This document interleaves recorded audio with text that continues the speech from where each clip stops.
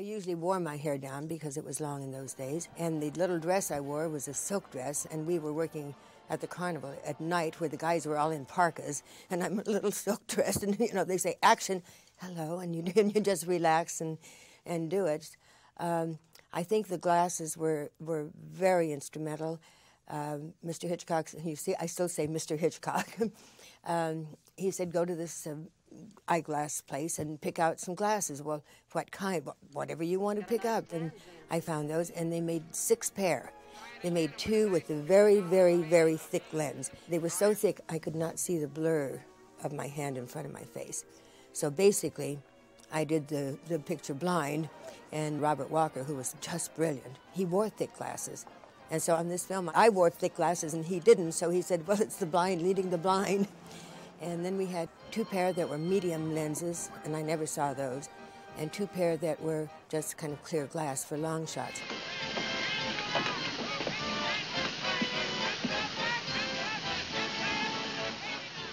We improvised a lot, not in the written dialogue. The written dialogue was done as written.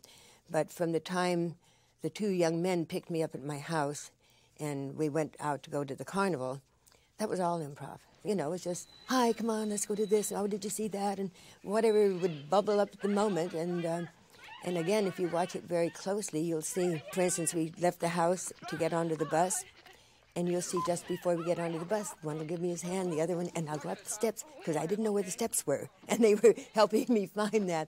It was the same through the entire sequence. If it was something that needed help, they were there to help, and make it look like, you know, we were just having fun, holding hands or whatever. Same thing happened. I think I came out of a close-up and ran toward the carousel, not being able to see the carousel and having to jump onto the moving carousel. That one was tricky, but they helped and I made it.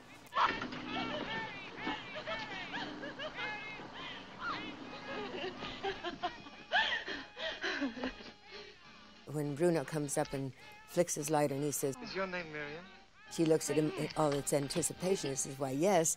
And then he starts to strangle her, and the glasses fall. That was all exterior.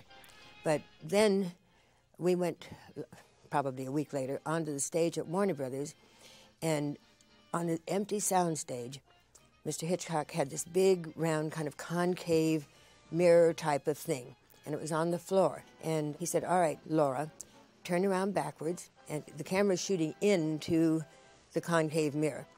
So I was standing with my back to it, far enough away. He said, lean over backward, like you're doing the Lindy. He said, and Laura, float to the ground. Float backward. Oh, yes, Mr. Hitchcock, you know. So I turn around, action. And I'm thinking, because I'm not a gymnast, you know, I've never done. Anyway, I start floating, floating, floating. I get halfway and go clunk onto this cement floor. Cut. Laura, float to the ground. Yes, Mr. Hitchcock. Get going, there you go, clunk again. 7 times.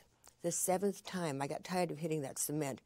I literally floated backwards all the way to the cement floor. All he said was, cut, next shot.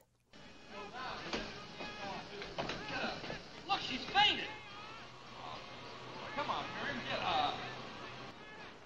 What's the matter? She's dead.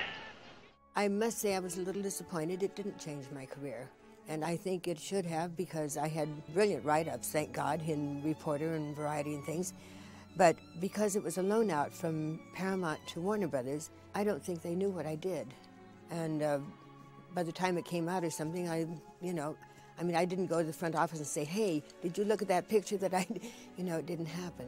I remember the first thing that I did after shooting the film, I went as a contract player, I went back and they had me holding up color swatches so the camera crew could test color. Well, that's fine. I don't mind, but I really thought, it might make some difference. But I've been very lucky. That was classic, turned out to be. Peyton Place, I was on 252 episodes. That was a classic television series. And then to go right on to Bewitched, which was another top 10. Those are 3 classic things that I fortunately enjoyed and was able to participate in.